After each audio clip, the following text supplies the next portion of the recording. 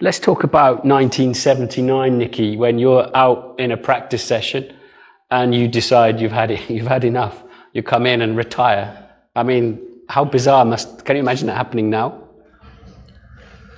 This is a long story, because Mr. E said to me in the beginning of the year, I'm not going to pay you the money you want, because we're negotiating my new contract. Then I said, fine. So then I went to Ron Dennis and the other team managers in the paddock, said, I'm free, you want me to drive? And they said, no, you don't even need to come to us, because the money you want, Bernie told us, we will never pay. And then I thought, so he is the powerful man here, so I have to stay with him. And to make a long story short, Parmalat was the sponsor, we negotiated forever. I called Tansi, the boss, and said, listen, I'm not driving unless Bernie pays me this amount of money. And then Tansi, we went there to see it. He wanted to sign the team contract. And then Tansi said, you guys sort it out. I go out of my office and you sort it out, and that's it. So then Bernie looked at me and said, what do you want? 2 million, and not 500,000. He looked at me in a nasty, sympathetic way, I have to say. He looked at me and he signed.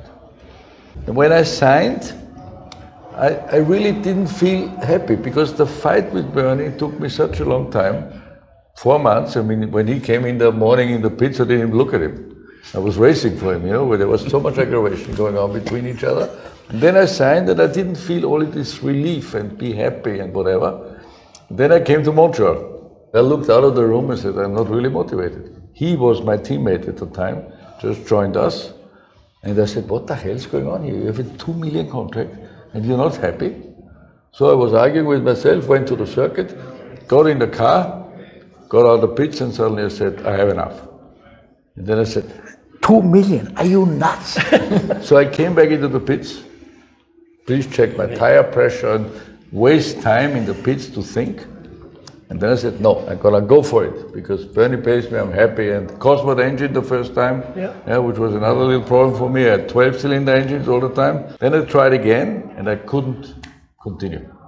So then I got out of the car, went to Bernie. I said, Bernie, I want to retire.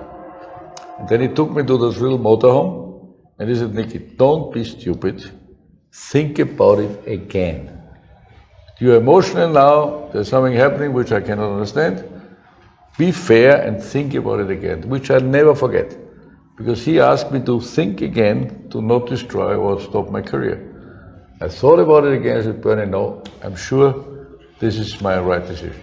He said immediately, fine, I accept, but do me one favor, leave your helmet and overall with me.